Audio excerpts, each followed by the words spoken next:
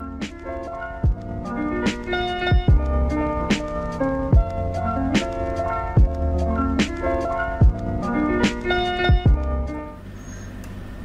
so hello and good evening, everybody. Welcome to the second day of this Planetary Web of Life. And Dr. Radha Gopalan is with us. Yesterday, she has presented this systems view, which was well appreciated and taken by the participants. There were also a plethora of questions that she has answered. Hopefully, the same engagement is going to continue. And on behalf of Lamakaan, I welcome Dr. Radha Gopalan to the second day's lecture. Thank you so much. Thanks, Mary. Yeah, so without further ado, I'm going to hand over the stage to her. So she is going to speak on the second day. The topic is our food web. It's over to you. Thank you. All right, so it's lovely to see all of you back again, several of you from yesterday. So let's sort of take off from where we stopped yesterday. And for those of you who are joining today, we just laid out a framework, and like I said yesterday, this is not so much, sort of me giving a lecture in as much as I'm just attempting to put out some ideas, some questions, and for us to think about it collectively, right? And to really sort of look at this whole issue of, whether it is any of the planetary challenges that we're facing today and have been facing for a while, can we begin to look at it a little differently? Because clearly what we've been doing for so long has led us to where we are today, right? Now, using that systems view framework, we are going to look at our food web today. And I'm going to just share a few thoughts, and then we will, begin our dialogue and discussion, or whatever we want to call it. Like I said yesterday, there are no solutions, there are no answers really, but it's more of an opportunity for us to view life with a different perspective. So let's get going with our food web today, right? And we're going to start with a very simple question. Where does my food come from? How does it get from the field to my fingers? And that's a good place to start, because yesterday in one of the discussions, all of us talked about how it can be very overwhelming, this complex relationship network that exists on the planet. It can be very overwhelming to think that we have to understand all of this before we can even begin to, contribute to creating a difference or bring about any kind of transformation, moving away towards a more, towards a planet that is definitely more balanced, that can sustain life, right? So it can be very overwhelming when we look at it in this whole relationship, interconnectedness sort of an approach.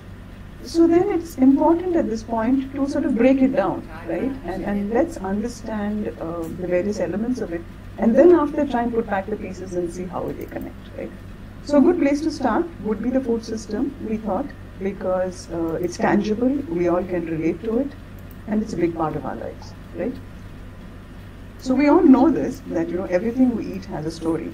So I'm going to start, just for purposes of today's discussion, I've just picked two things. One which is very, very significant from an ecological, economic, social, cultural, political, religious, from various sort of perspectives. It's a very, very important part of our food system, and that's milk. So a very simple schematic here about how, this is just to make sure we're all on the same page. I know pretty much all of you know how milk gets to our homes, but it always helps to sort of get all of us on to the same platform. So we of course have, the story of milk begins with both small dairy farmers and large dairy farmers.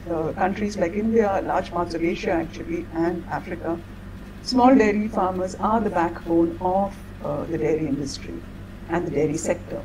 So both in rural and urban areas, and typically small dairy farmers transport milk. It could be directly to milk vendors who then deliver it to our homes, or the small dairy farmers could be pouring milk to private milk processors like your Nestle, Britannia, Hudson, Heritage, etc., whole host of them. But they also, of course, form a large part of the government milk cooperatives. Depending on which city you're in, it could be an Amul or a Nandini or an Avin or a Milma, Mother Dairy, and a whole range of other local milk cooperatives. So small dairy farmers are very strongly linked to these milk cooperatives, and some of them also pour into to the private milk processors. The large dairy farmers, both in rural and urban areas, predominantly actually pour into the private milk processors. Now the arrows are used, if you notice, there are two different colors. The green one denotes fresh raw milk, okay, and the grey one denotes processed milk, which is made from skimmed milk powder and butter fat, which is, of course, you know this very well, that when we buy milk in packets, we get 2% fat or 3% fat. Now, no cow or buffalo produces 2% or 3% fat milk. So obviously, it has gone through a processing stage. Now, when we directly get it from milk vendors, it's always raw milk, which we then the processing is then done in our homes or in restaurants, whoever buys it directly from milk vendors. Whereas when it is sent to private milk processors from small farmers or large dairy farmers, the milk processors are the ones who, convert it to various products, right? The most basic one being milk. So the raw milk is just post-processed to produce skimmed milk powder. All the fat is removed, and then depending upon the kind of milk that is sold, whether it is a 2% or a 3% fat, the butter fat is added to the milk, and that's what we get in our packets. And that can be available with local milk parlors, corner shops, supermarkets, what have you. And then that again comes home, right? And from there, the milk comes to our homes where we use it. Of course, this is becoming rare, it is becoming incredibly rare, particularly in urban areas, is to get, and not just urban areas, in rural areas as well, to get it from your own cow or buffalo. Or if your preference is for a goat, you get it from your own animal, right? Which is then directly milked. So that's there is no supply chain per se here. Now, if you notice in the slide, there are these small boxes which say T, and those are the points of transportation, right? Even if it's small farmers going to milk vendors, invariably it gets transported, whether it's by an auto rickshaw or a motorcycle or a cycle, whatever, but some form of transportation is required here. And the reason I've put this sort of transportation element into this is because we are going to talk about the milk story in the context of what we are experiencing today. And so that's why I thought it's important for us to keep it in our minds that these are the points of transportation. Also, it's important to understand these points of transportation from the perspective of something we were discussing yesterday, which was about global warming-induced climate change. So we'll come back to this a little bit. Now, here I'm going to make an attempt to untangle this milk web that we just saw, right? Now, if we look at the milk story, right, it has various threads in it. Now, it's not as straightforward as the farmer, sort of milking the animal and providing the milk. There are various events that take place in order for this to happen. Central to this is, of course, land. You have those who have land, their cost of production invariably is lower than those who are landless, because when you have land, you have the ability to be able to grow some fodder or to be able to grow some form of food for the animal. You do have that option. But when you're landless, then you're completely dependent for everything externally. Right? You have to buy the fodder, you have to buy the feed, and so on.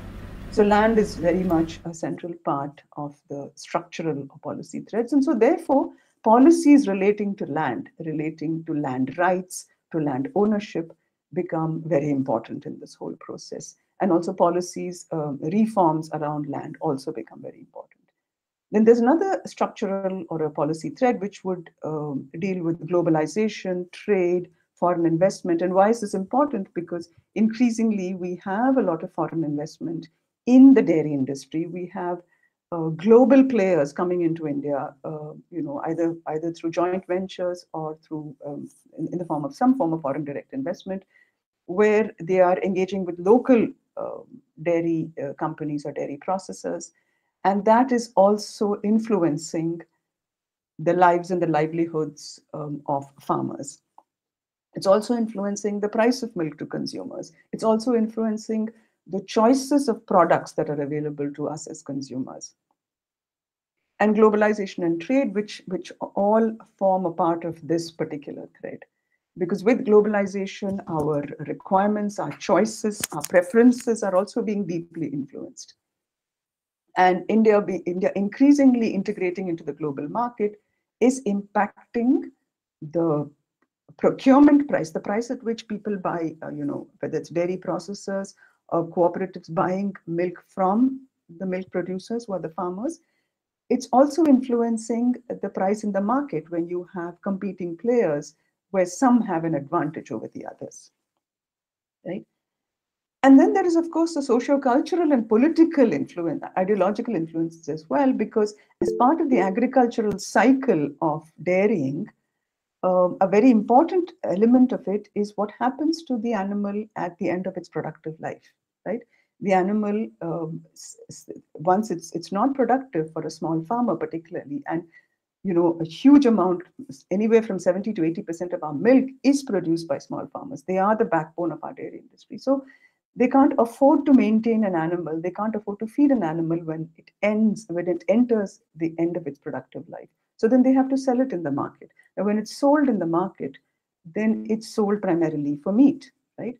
So this is where the political ideological influences, which all of you are very, very familiar with the whole ban on cattle slaughter and its impact on the livelihoods of small farmers.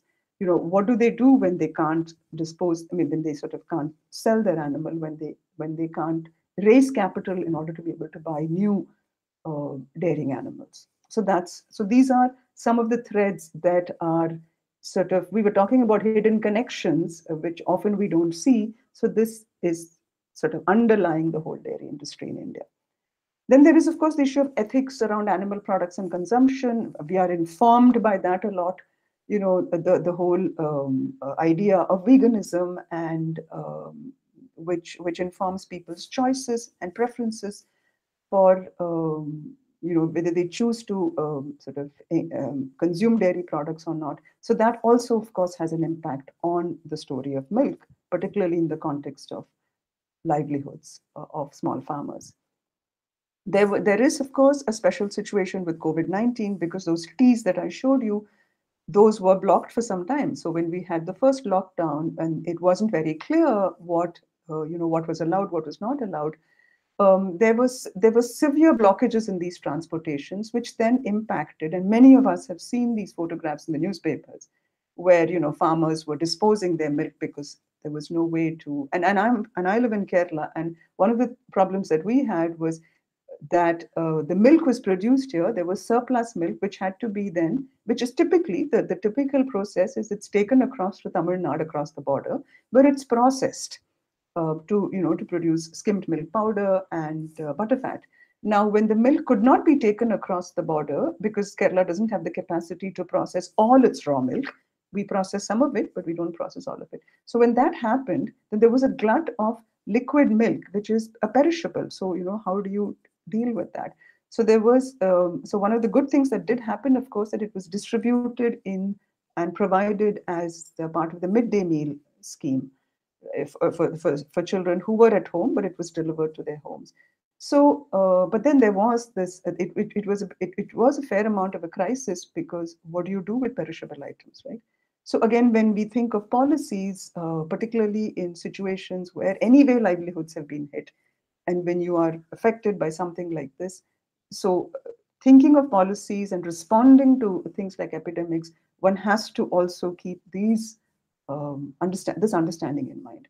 And then there is, in the whole milk web, is the consumer choice, right? Our own influences, our socio-cultural influences, our demand for global brands, where our choices and tastes are influenced by what is current in various countries. So, for example, the flavored yogurt, different frozen desserts, right? So there is this huge demand for global brands. And that is pushed significantly by large corporations and agribusinesses, which then manifests itself in the form of foreign direct investment. So there is this whole cycle of, choice response to choice. But then the question is, how is our choice influenced? There is this large advertising industry as well, which influences our choices. So, do we really have free choice in that sense? And then there's, of course, the big issue of health and nutrition, particularly in a country like India, where malnourishment is a big part. We were talking about the triple burden yesterday, and malnourishment is a huge crisis in the country, as we're all very, very much aware of. So if we're talking about, when we talk about ethics and animal products, how does that relate to the reduction of dietary animal foods, which has been a big demand globally, right? But in a country like India, we actually need to provide more dietary animal foods for certain sections of society in order to be able to rejuvenate health and nutrition for certain sections of society, particularly women and children, right?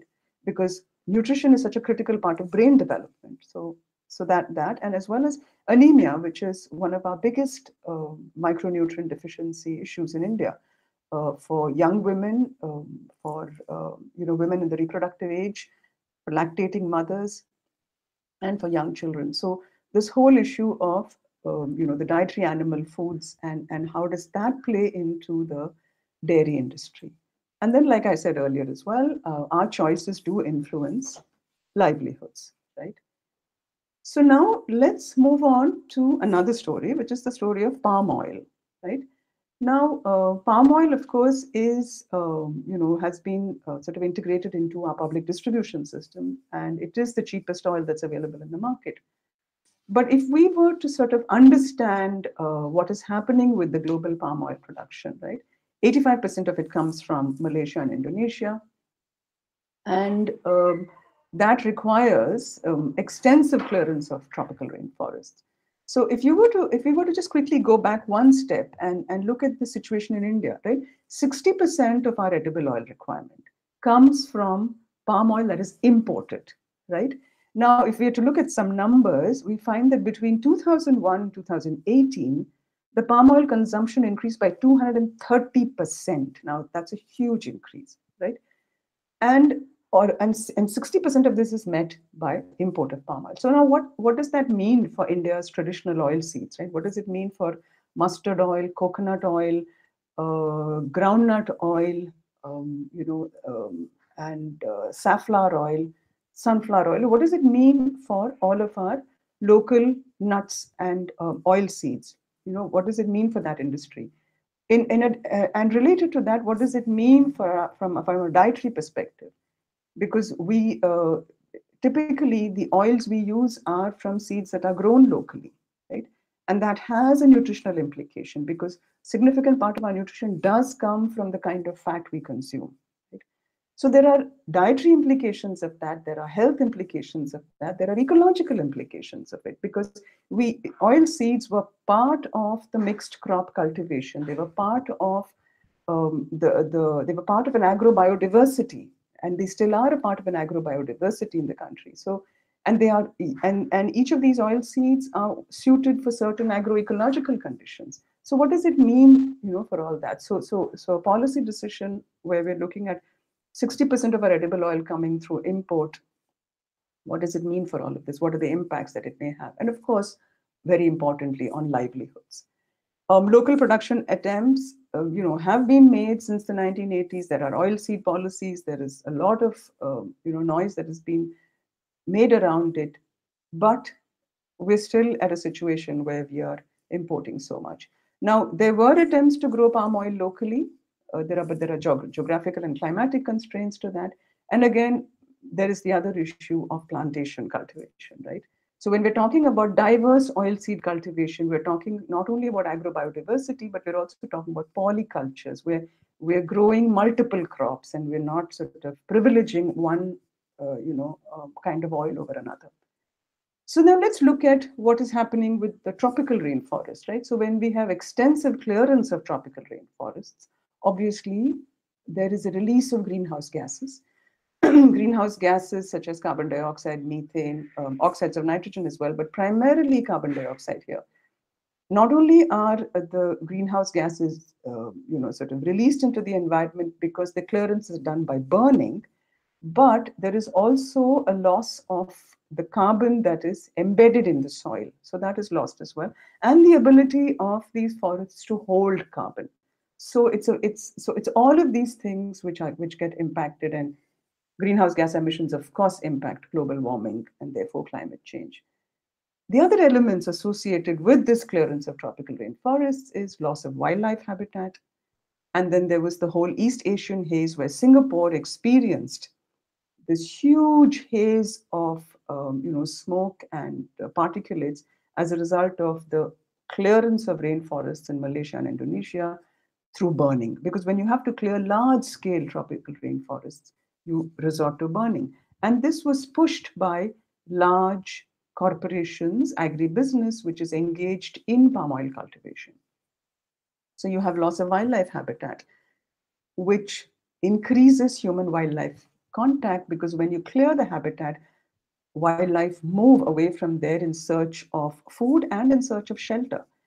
And also human beings get closer to wildlife because they're also moving away from the sort of the edges of the forests have become, are receding further and further. So when this human wildlife contact increases, at one level, there are conflicts. There is the man-animal conflict, but there is also the issue of zoonosis, which we talked about yesterday, which is microbial infection jumping from animals, particularly wild animals, to domestic animals and then to humans. And we are seeing an impact of that through what's happening with COVID-19. So this very, very complex relationship that emerges from the use of, from a, when we privilege one kind of food or one kind of production or one kind of cultivation over one of diversity.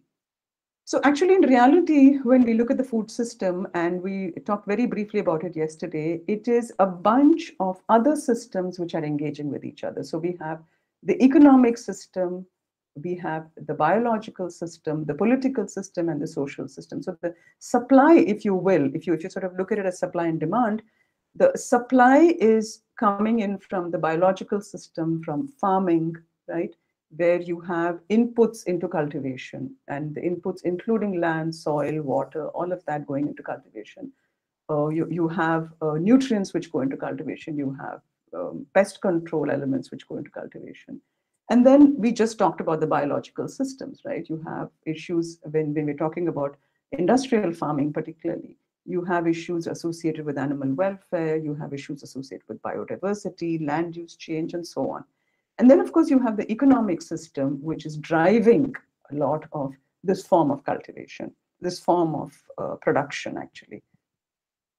And then there is the demand, which emerges from the social system, which is influenced significantly by socio-cultural and the economic system, right? And the demand which emerges from the social system also deeply impacts the biological system, some of it which we saw earlier, but also in terms of the waste that is generated from the social system. And then there is the political system, which is responsible for the kind of policies that we have for our food system and how it impacts every element of this entire network, if you will. Now, if we were to sort of just look back at, both the stories that we looked at, whether it was oil or dairy, we find a few things in common, which is that it's increasingly, the modern food system is agribusiness and industrial production distribution dominated, right? And like I said earlier, its policies of trade are largely governed by agribusiness and so-called developed countries, and economies which are where there is a strong relationship between the agribusiness and the political system and the geopolitics, right? And so more often than not, it deeply disadvantages the smaller producers, right? They are nowhere in the picture, right? And then, like I said earlier, we're talking about dominant political ideologies which privilege some food cultures over others.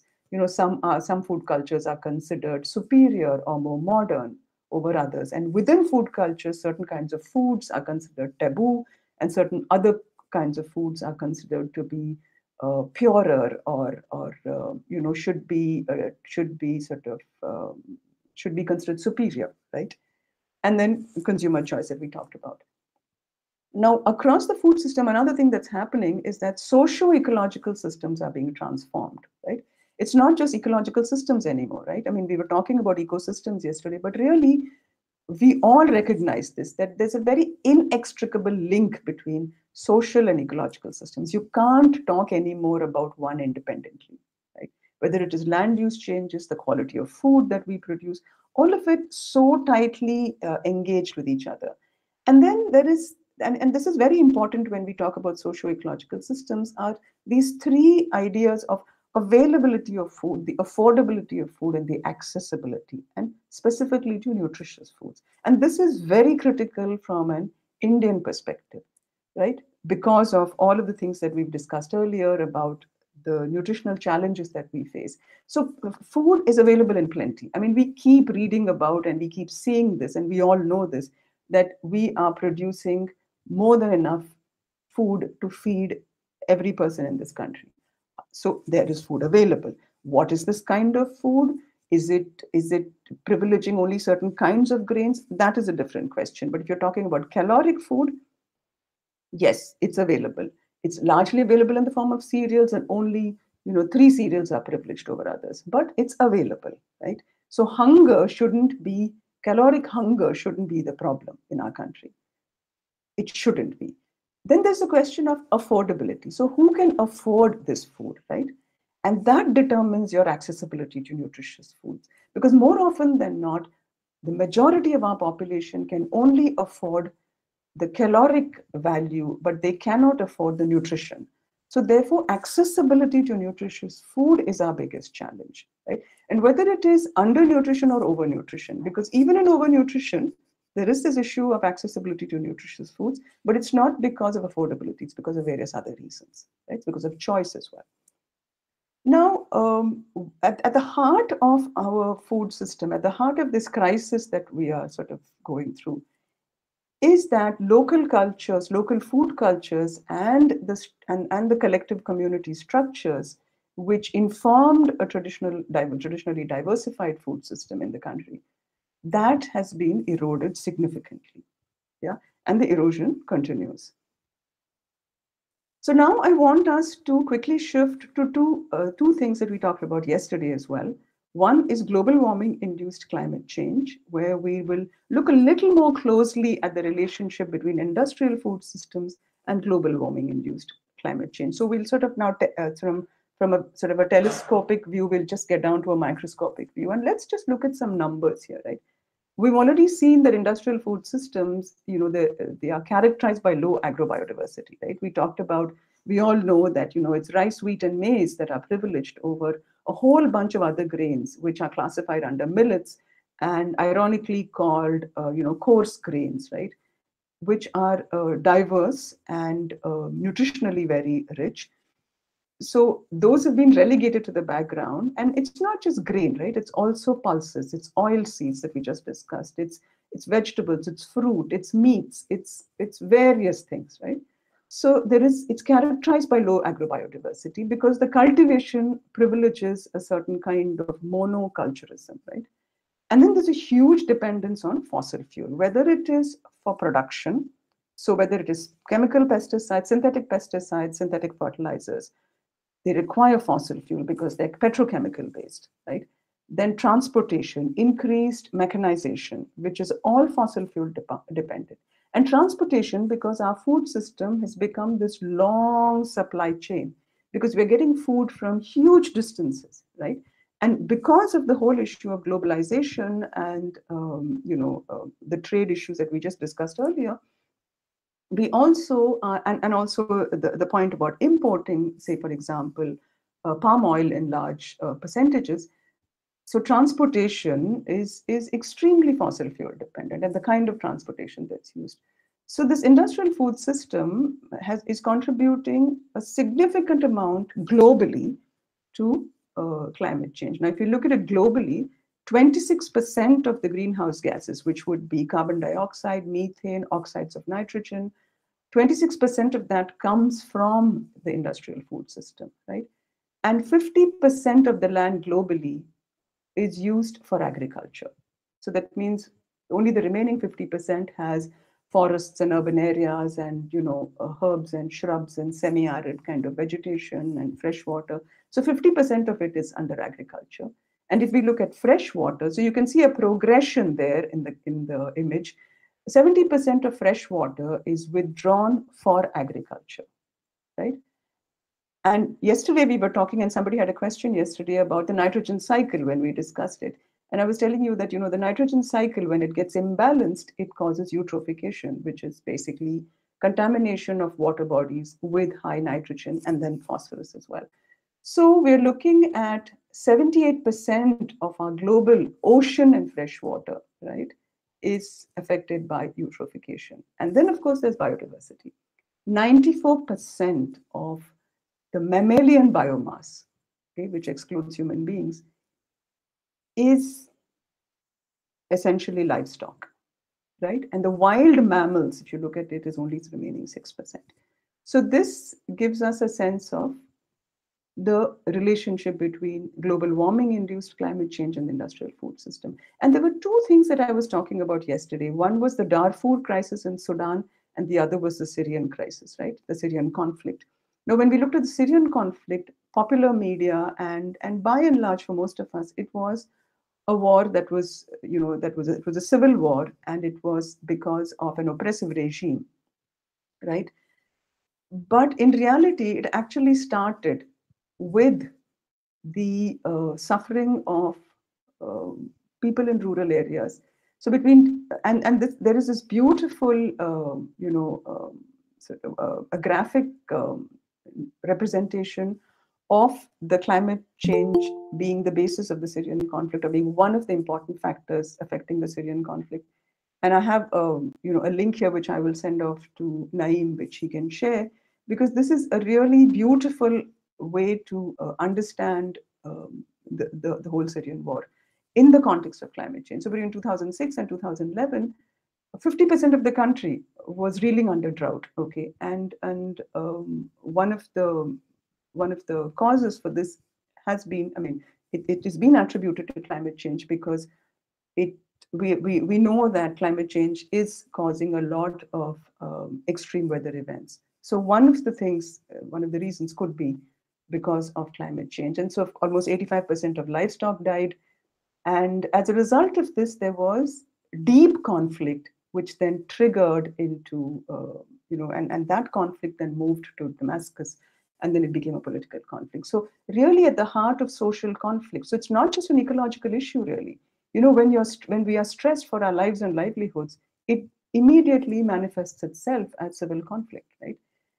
Now, if we look at the Darfur situation in Sudan, right, this was a conflict between pastoralists and sedentary farmers, because artificial boundaries have been created. And this, of course, is a legacy of colonialism, like we've had in India, like we've had in large parts of the country. This is in Africa, where artificial boundaries that were drawn between countries affected the movement of nomadic pastoralists.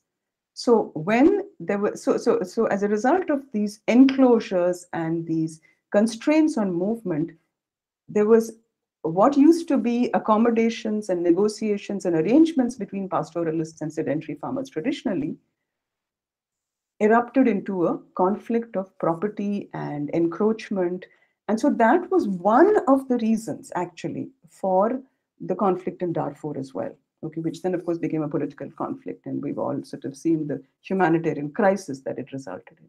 So really, if you look at the food system, it has a lot to answer for, if, from the point of view of what's happening both from an ecological and a social point of view.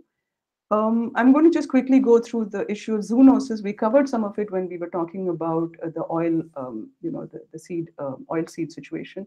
So here again, we talked about the structural transformation that has taken place in the industrial food system because of changes in the way we govern, in the governance systems of how natural resources and natural systems are perceived. And the whole policies around agribusiness, around livestock, around livelihoods, animal rearing. So all of the policies and the structural transformation that has taken place in this in order to accommodate an industrial food system, that has triggered land use changes, which has led to the increased human livestock wildlife contact, and which has manifested itself, one of its manifestations is in the form of zoonosis leading to epidemics and pandemics. The industrial food system has also resulted in a huge market transformation, which is really a structural transformation. And that has, the supermarketization, the issue of shelf life. And then there is this battle between the push for supermarkets and increased shelf life versus what are called local, fresh, or wet markets, right? And wet markets or fresh markets have come up very strongly in this whole issue of COVID-19.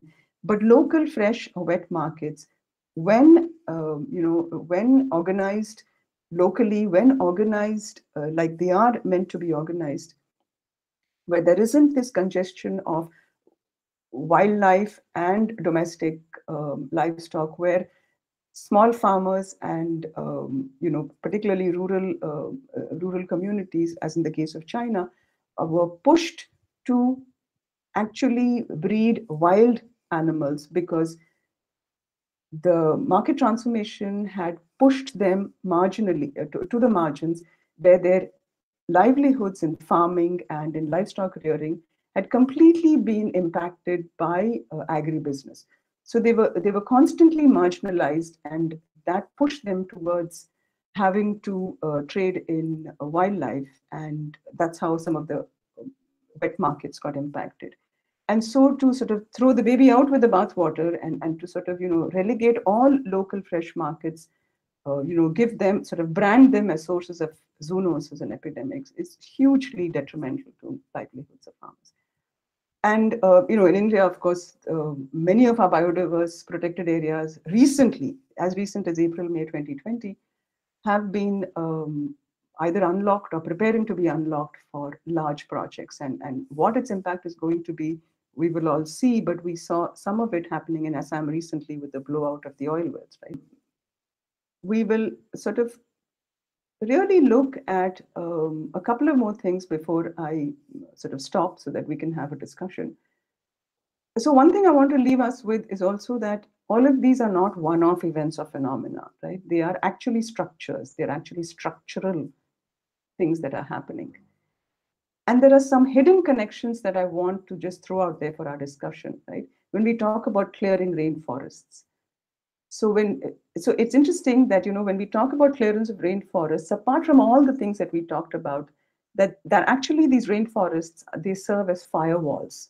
They serve as firewalls between ecosystems which have wildlife and human society and sort of human habitation.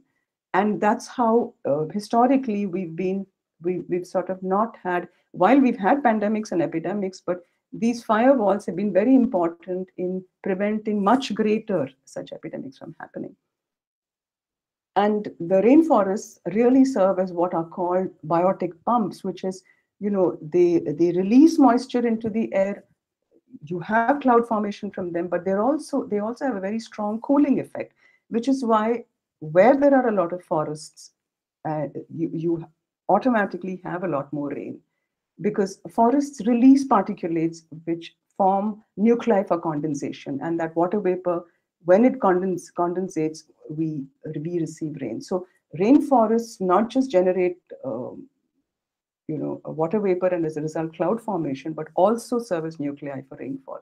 Now, what is interesting is the relationship between clearing rainforests, reduction in rainfall, and water scarcity. And we're seeing today with COVID-19 that water scarcity is deeply going to impact us in protecting ourselves from the disease, because one of the things that we have to do constantly is use water to disinfect ourselves, to wash our hands with soap. So water scarcity is significantly affecting protection against a disease, which like COVID-19, right? So this whole interrelationship, there are so many layers and connections that we need to understand and unearth. And so it's very, very important to understand the centrality of ecosystems, intact ecosystems, and sort of not just regenerating them, but also preventing the kind of loss that is happening as a result of our modern food systems. So I'm going to sort of quickly go through this one, which is essentially, I just want to point out a couple of things here that, intensive livestock production that we are engaging in, right? It's not only about the clearance of forests, but it's also about how the production takes place, right? We're deeply compromising what is being called biosecurity, because when you have animals in confined spaces, right, you are allowing for disease transmission to happen, right?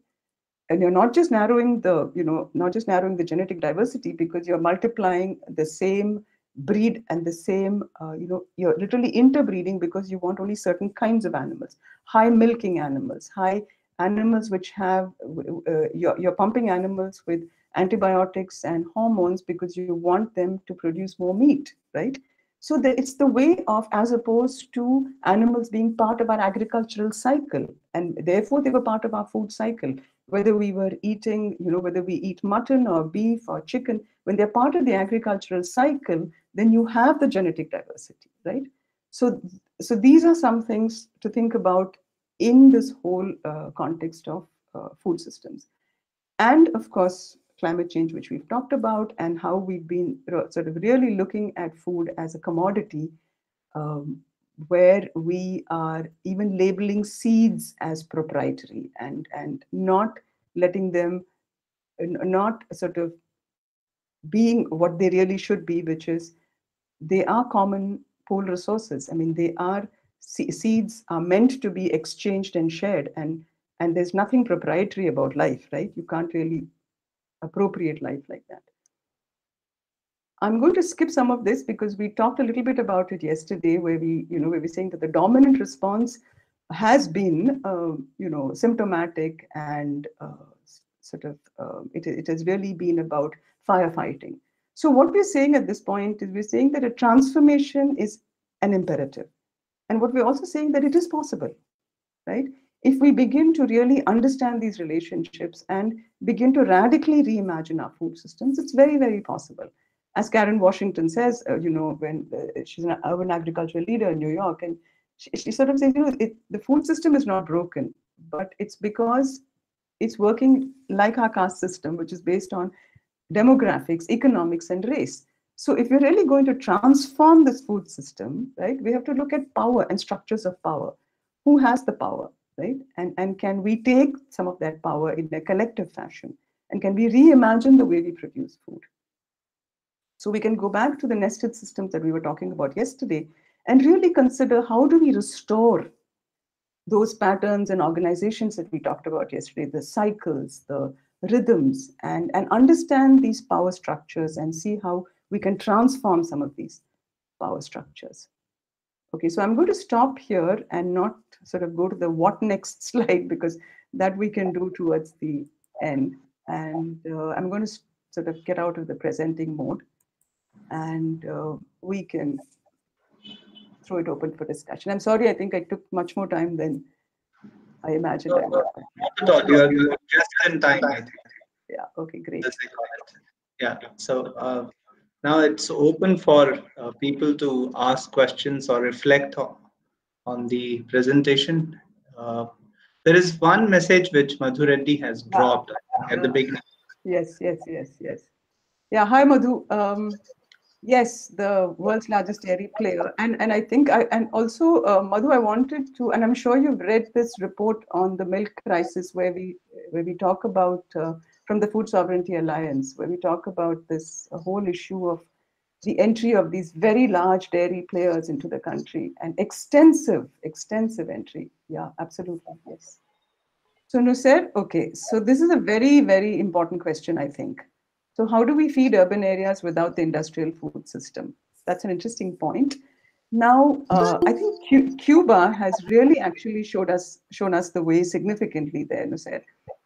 We're going to talk more about it tomorrow, but I would like us to think about, when we talk about transformation, is that there are multiple ways of growing food with okay, let me just roll back a little bit and say that an overnight change is unrealistic and impractical.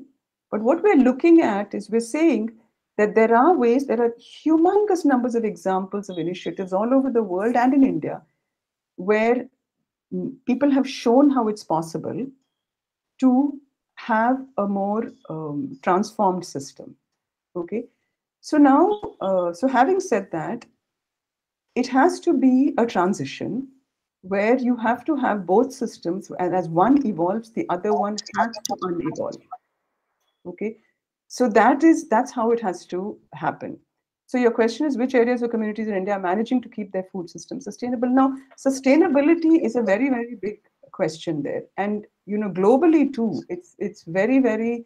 The only example that I can come closest to in terms of an attempt towards sustainability on a large scale at a countrywide is what happened in Cuba, and that was because of the position that they were placed in. I am going to discuss it in great detail tomorrow, Nusser, the Cuban story, but just for your information, in case you're not familiar with the Cuban story, the Cuban model is completely dependent on urban farming and local markets and collective networks.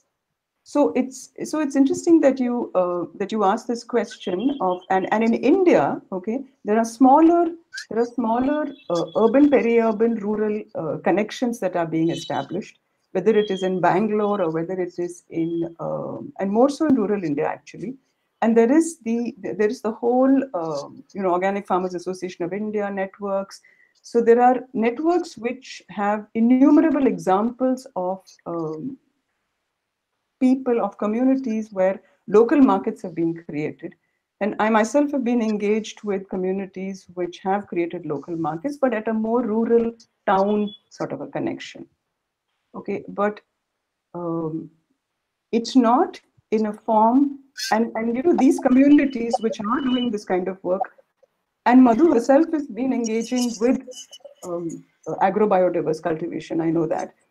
So the thing is that the structural barriers are immense. And so in order for us to emerge from these structural barriers, a much greater, stronger movement has to happen. Examples are available. Globally as well, examples are available. Navdanya is another example of work that's been happening in Uttarakhand. Okay, so the thing is, of course, to overcome these barriers, and the way forward to overcome these barriers is coming from social movements. Yeah. So Nusser has a last question for today. No, Nusser, you're most welcome to ask more questions. Which commercial foods in India use the maximum pesticides or chemicals? I'm not sure what you mean by commercial foods, but there are definitely a lot of vegetables, etc. Certain kinds of vegetables, particularly things like cauliflower, and then among fruits, grapes, which use a lot of pesticides when they're grown commercially. Yes, they are. And I'm not sure what you mean by commercial food, so it would be good to clear that. But meanwhile, let me look at some of the other questions. We have interesting ones. And Devika, your thoughts on genetically modified foods and whether they're healthy. Now, that's a minefield that you're opening, Devika. So I'm going to lay it out in sort of multiple ways here. So genetically modified foods, with the evidence that we have available to date, okay, we need at least 30 years of data to show us its ecological and human health impacts. Okay, but from what we know today, and from what we know from the way these genetically modified foods or genetically modified seeds more so are produced, there are many issues here. Okay, so when we talk about genetically modified foods, one of the issues, of course, is that there is a huge diversity of vegetables, fruit, animals that we already have, whose biodiversity is likely to be impacted with the release of genetically modified seeds which produce genetically modified foods. So for example, today, soya, corn are two big examples. And then of course in India, we've had the whole battle with BT brinjal and then later with GM mustard. Now the transgenic, okay, so when you genetically modify a food, the protein change that happens, we don't know what impact that is likely to have on human beings. That's one, okay? So in the absence of such a situation, a precautionary principle is very important till you get adequate evidence, right? The other thing is, again, genetically modified foods, you go back. Why are you genetically modifying foods? Because you want a certain kind of crop. You want a crop with a certain property, right? So if you want that, you're immediately cutting back on diversity. And we just talked about the problems when you erode biodiversity. When you erode diversity, the resilience of the entire ecosystem is compromised deeply. Okay. So I am hoping that answers your question of whether they are healthy, because I'm hoping that this answer addresses that as well, right? But it's this huge area of discussion, and I'll be while I've just sort of touched, some points in it, and of course the other impact of it is on the socio-ecological impact, because it affects, because farmers have to buy these seeds, so immediately it demolishes livelihoods as well. Okay, so at many levels, we're talking about human health, we're talking about ecological impact, we're talking about livelihoods and social impacts. So all of these together, there are issues with genetically modified foods, right? So then, okay, Durga, why has our government always been giving palm oil on ration cards? I did not know it was being imported for so long. Because it's very cheap, and it's interesting, no, Durga, it's cheaper to buy that palm oil than to produce it within the country. And also the other thing with palm oil is its properties, right? It's used extensively, not just in in direct consumption, but it's used extensively in everything that we have, from cosmetics to Oreo cookies to to everything. It's cheap. It has shelf life properties, which allows it to be used very easily. So that is why it is preferred over many other oils. And because it's cheap, it's sold through our ration shops. That's exactly why it's sold. So Madhu's comment is that we need nutrient-dense foods, absolute foods, and eating more of this. Less, of course, we've been eating less nutritionally dense foods for a very, very, very long time. And also, there's this interesting study that has been done of nutrition per acre, measuring the value of food and the quality of food in terms of nutrition per acre, as opposed to yield in hectare, yield per acre or hectare, yield in kilograms or in tons or in quintals per acre. So then if you do that, then a farm that produces ecologically diverse or agroecologically diverse foods actually has a higher nutritional value than one that produces say the same amount of just one crop. Yeah. Devika again. Yeah, buying fresh vegetables from the mandi or buying in bulk from hyper retail stores in malls. Aha, Devika, you've been reading up. So see, buying fresh vegetables from the mandi, think about it, right? When you buy the fresh vegetables from the mandi, the money goes to the person who's sitting there, right? Now that person may not be the farmer themselves, but it is a livelihood for that person, right? And typically when you're buying fresh vegetables from the mandi, you are also getting better quality. Not necessary that it may be grown without chemicals. It may be grown with chemicals for sure, but you're getting it fresher than what you get in a hypermarket or a retail store. The other thing is, when you go to a hypermarket or a retail store, you are contributing to a large agribusiness chain rather than to the smaller livelihood requiring people. And in India, our informal economy really, what is called the unorganized or the informal economy is what supports this country. And so there's a whole set of people whose livelihoods come from selling vegetables. Yeah.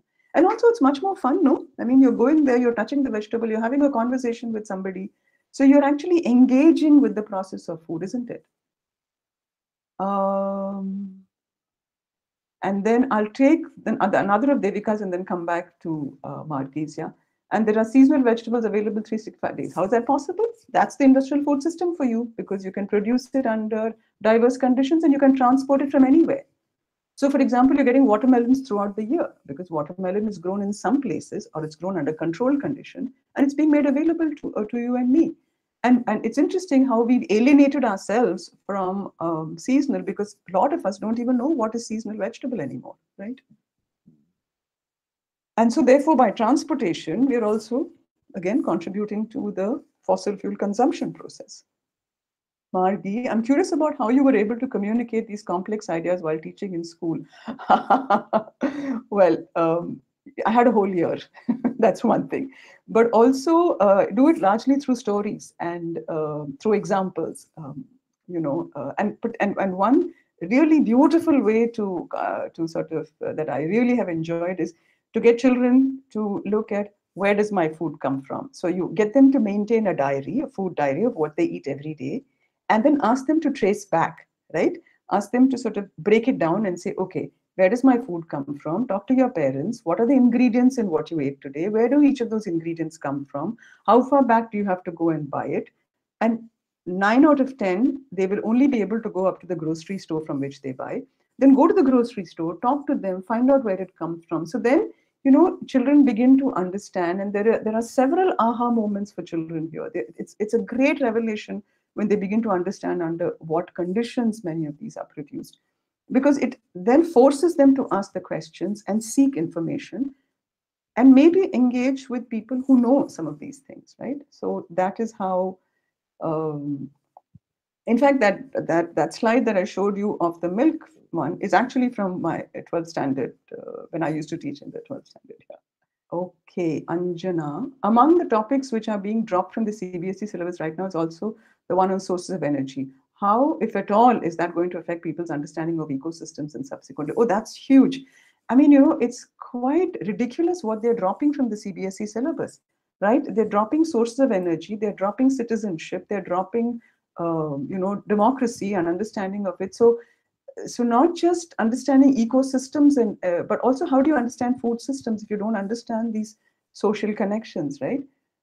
So I'm not sure why this particular thing is being dropped, because there is no explanation for why this is happening. No, you're absolutely right to be worried about that. Yeah. Nusair, so Anjana, you were saying something. Sorry, I interrupted you. Go ahead. Yeah, go ahead. The explanation given is that they wanted to not burden students right now. That's there. Right. So, I mean, it's interesting, no? What is perceived as a burden, right? I mean, how is source of energy perceived? I don't know. This just flummoxes me, actually. Yeah. Thank you. Not at all. Nusair, I like your cautionary preface of 30 years evidence is needed for GMO foods. But well, it's true. I mean, you really need long term. You really do need. I mean, that's what scientists are talking about. That you need. So the precautionary principle is absolutely critical here. Yeah. Yes, that's true, Madhu. A lot of people think that GMO is not yet. Well, the other day when I was looking at a khakra packet, and I saw that khakra was fried in cottonseed oil, and cottonseed oil comes from cottonseed cakes, as Madhu pointed out, and it's being used extensively for foodstuffs. So it's very much a part of our food cycle. And we're also buying soya, right? I mean, a lot of the soya, if it's imported particularly, we don't know. If it's imported soya, 95%, 95 to 98% of the soya in the world is genetically modified, and corn as well. So it's very much a part of our food system. And it's interesting that corn is not just used as food directly, right?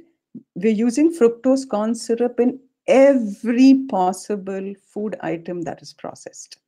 So just look at the ingredients of something you buy the next time, and you will find fructose corn syrup as a sweetening agent.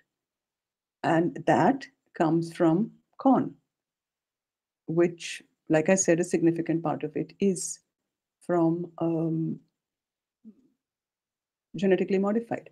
So Gayatri, yes, you have a question. Is a shorter supply chain of the food produce an answer to sustainability, or is a decentralized growing system like urban farmers feeding urban areas? I think it's both, actually, because when we talk about urban farmers feeding urban areas, see, the thing is that it's not just one thing that's going to work, right? It's got to be a diversity of options that we have to look at, isn't it? So a shorter supply chain, definitely we know from COVID-19 that it is it's these long supply chains that were a problem, because when the lockdowns happened all over the world, there were many points where they were blocked. Like, for example, I'll give you this example. In India, of course, we've seen it where, the access to vegetables and fruit and meat and milk became a problem. But globally, the meat industry all over the world came to a standstill, because Rosario, which is this port in Argentina, is the biggest, is the port which sends out the largest amount of soya. Okay, and soya meal is used as feed for cattle all over the world. Okay, so therefore, you had the United States, you had Europe, they weren't receiving the soya meal, which meant that they couldn't feed the animals, which means if you don't feed the animals, the meat production gets impacted, right? So the meat industry all over the world came to a standstill because of this one port, Rosario. So you're talking about this long supply chain of food, which, when it's blocked at various points, it just collapses the entire food system, right? So therefore, Gayatri's question of the shorter supply chain, yes, it makes complete sense. But like I said, it has to be a hybrid of solutions. So I hope that addresses your question, Gayatri. And we can always come back to the question again, yeah. Margi, yes, I do this food trail with my student. What's in my thali? Oh, that would be super. And then, get them to trail back as far back as they can go. And then you can also drop in information where, when they have a roadblock. And that's a great way to get them to understand. Yeah. Yeah. I mean, we are a small number of just 14 of us. So, feel free to just unmute and ask questions. Yeah. Yeah, so I was just wondering, could you just throw some light on the psychology of food? Because when I was doing my, PhD in organizational behavior, much of that, psychological component goes into consumer psychology, and this Right. whole bunch of ideas that you have to sell and Correct. availability of the food. Yes. So, Very, very true.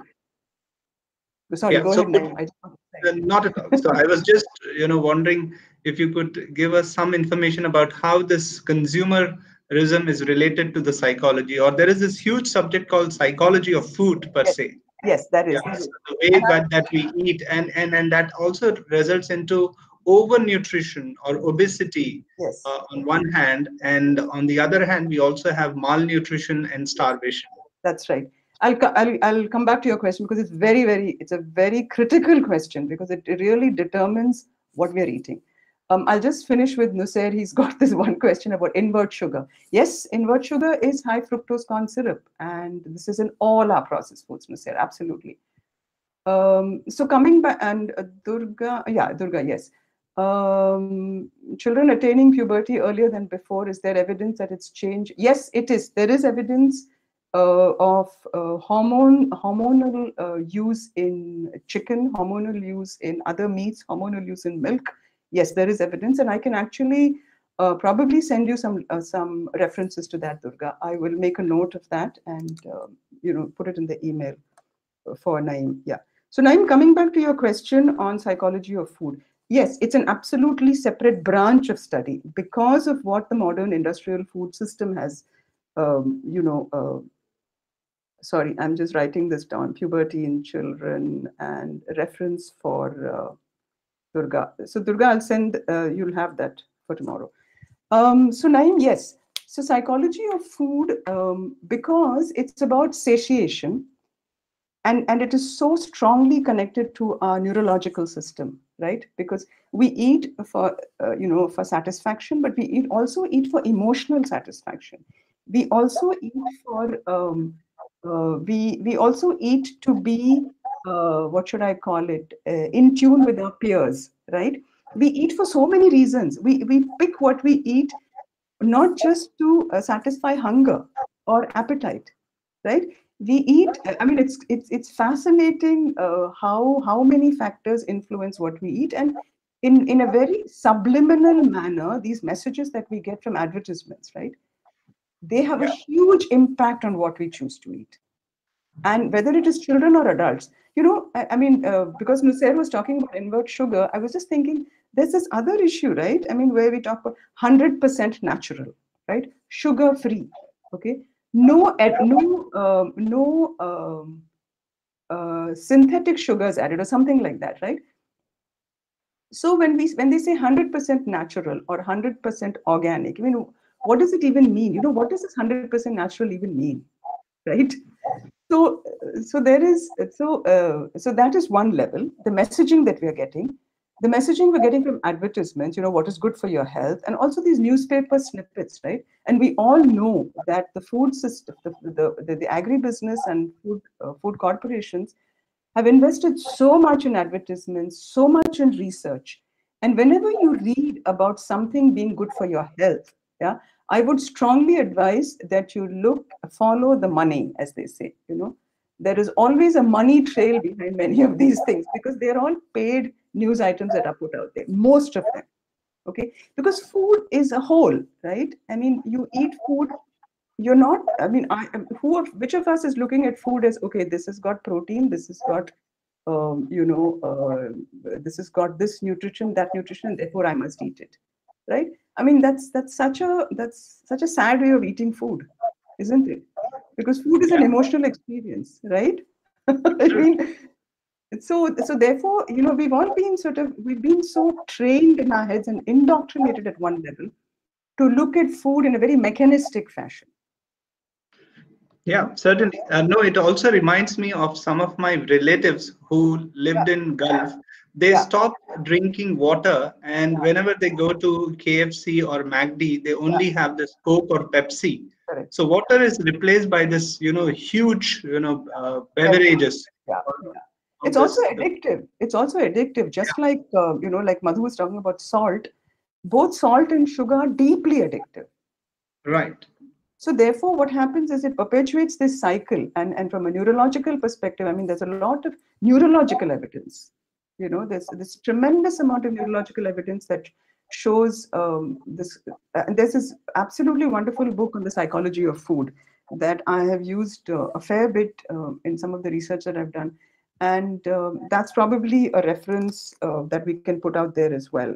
I mean, there's a lot of work done on the psychology of food, not just through advertisements, but also how we respond and how we create habits, and also how we bring up our children, right? What are children, what are children exposed to in their childhood, right? Like, for example, there is this, exposing children to refined sugars or salt very early in life, right? So that actually deeply influences a child's state. Can I ask? Yeah, sure. Anjana, please go ahead. Yes. Right. So I tried to look up documentaries on meat and the meat. Yeah. And they were mostly American ones. So they discussed some. So there was this one documentary called Cowspiracy, which discussed. Oh, yes. Cowspiracy, yes. Yeah. And I just wanted you to help me out and explain what the difference between how meat is manufactured there versus here is. Okay, great question, Anjana. Sorry, go ahead. Because I could only think of how the beef ban had affected the leather industry, and I couldn't think of any other articles. Right, great. And Anjana, I'm very happy to share some material with you. If you can sort of put your email down, or you can take my email, which is just my name actually. It is radha.gopalan@gmail.com. I can probably just put it in here. And I can send you a lot of examples of how you can explain about this whole issue of, how livestock rearing and meat consumption and all of that happens, not just in India, but also in several Asian countries and in African countries and Latin America as well, and how the industrial meat system functions, right? So I'll send you some information for sure. I'll send it across. I mean, you can just send me your email and we can share resources. So that can I? Yeah. Can I ride on Anjana's question about meat? Oh, and, yeah, absolutely. Yeah, and question this chicken consumption we have, and seeing chickens being transported is such an ugly thing. So I had a habit that I'd go to the market, look the chicken in the eye, and try and get a country chicken which could stand on its own before asking it for its sacrifice. But it's become much more difficult now. It is, Nussair, you're absolutely spot on. The chicken industry, I mean, 80% of chicken produced in India is from the broiler industry, 80 to 85, which is a real tragedy because other meats in our country, right, whether it's mutton or beef, etc., are part of the livelihood agricultural cycle. We thank God that we still, I'm really hoping that we don't get there. But pork is also backyard. So,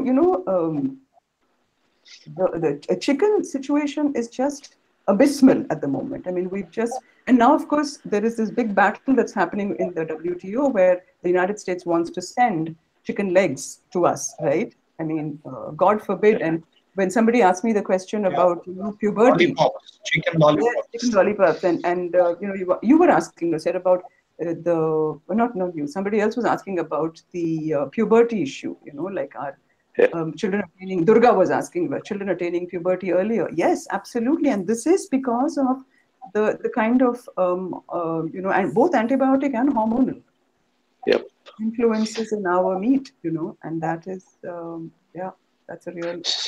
So organic and country chicken is healthier, perhaps? Yes, I mean, nati chicken definitely, because it is not pumped up with, at various levels, nati chicken is healthier because one is, of course, you are, the people who are doing this backyard poultry probably cannot afford to, and also they're growing it at a much smaller scale, right? I mean, scale is the big thing here, right? Whether it is meat or milk or vegetables or fruit, the moment you start going to scale, industrial scale, then you have to mass produce. When you mass produce, you have to maintain uniformity. If you have to maintain uniformity, then it comes down to reducing diversity.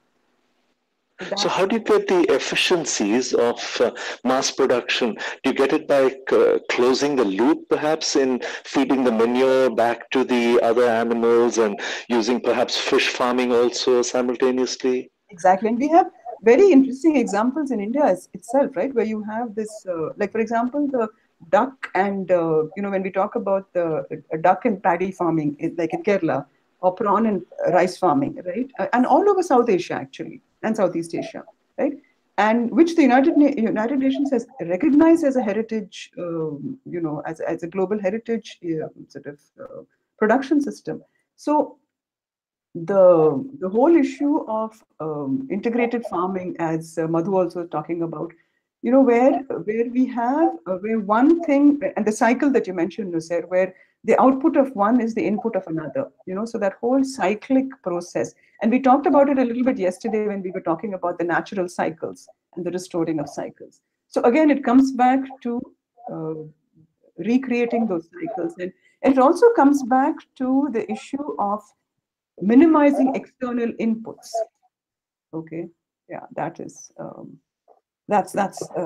that's the point there. So Vignesh, okay, what's a good interval for eating nati chicken? For example, consume once a day, a week, month, year. I am not sure I'm qualified to answer that question. Actually, I'm not sure at all. If anybody else wants to take a shot at it, what's a good? It's again depends. I mean, it's food and eating is such a big function of our culture and our body type and our the point in our life, other health conditions of the body. So if you look at it sort of in a holistic sort of a way, I hate using that word holistic because it's been bandied around so much, but I'm saying if you look at food as a whole, right, Vignesh, if you're sort of and typically I would say, sort of looking at how we ate traditionally, right? I mean, where you have a plate that's got everything in it. Okay, that's got representation from everything in it, right? A classical traditional meal, right, from wherever you are. Yeah? So the eating of any food is a function of your nutritional status as well. So this overconsumption that we were talking about earlier is because those of us who don't need to consume so much are consuming. Because again, we're driven by the psychology of food. We're driven by what we're being told. We're told that, white meat is better than red meat, and who says that, right? And who is sort of telling you this? White meat is better than red meat for whom? I mean, red meat is probably much better for somebody who's nutritionally compromised, because they need the retinol in red meat. They need it for vitamin A production, right? So, I mean, it is so this thing about interval is a very difficult. It's very closely tied uh, to your own health status, to your own, and I would also say to the way you expend your energy, or to your lifestyle, to what you're accustomed to culturally as well. So, yes. Since we are talking about food, I mean, I also wanted to turn the discussion towards the politics of food as such.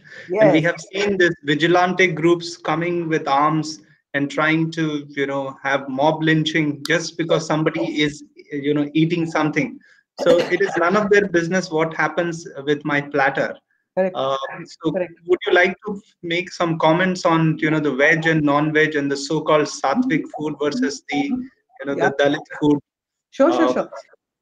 Uh, I mean, Naeem, to actually go from your point, a couple of things, right? One that I was referring to when we were laying out the points, that the politics of food around political ideologies, no, which privilege something over the other, right? That's one part. yeah, Now, yeah, when you we did talk mention. about, yeah, but then, we have to go a little deeper into that. And I'm glad you asked this question, because one, of course, is that from a livelihood, social, cultural point of view, how tightly it is linked to somebody's livelihood and life, and therefore food system, right?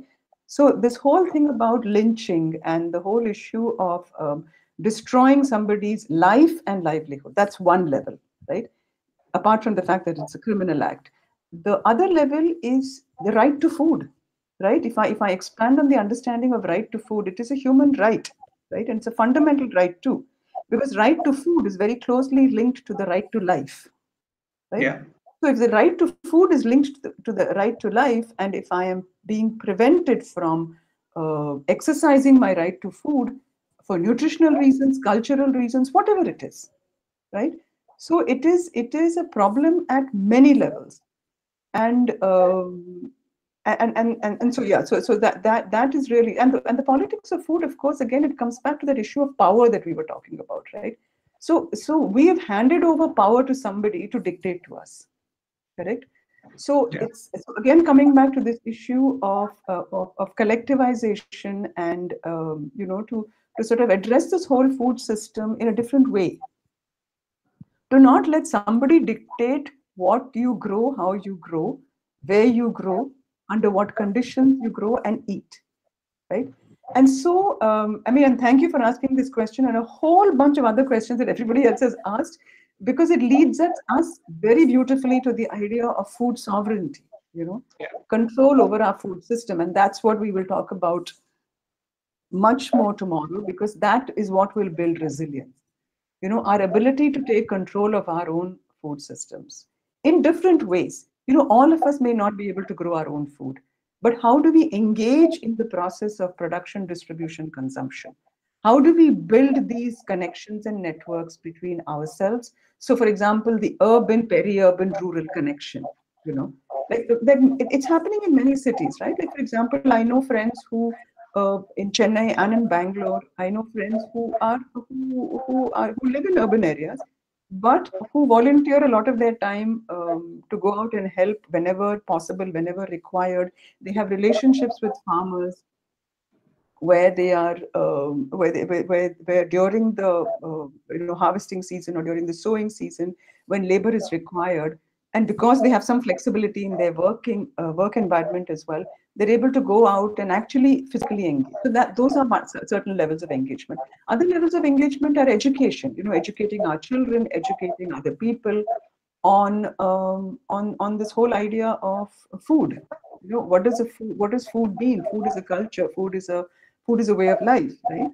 And to move away from this appropriation of food that has taken place by various power centers, whether it's politicians or agribusiness. So let me see if we've got any other.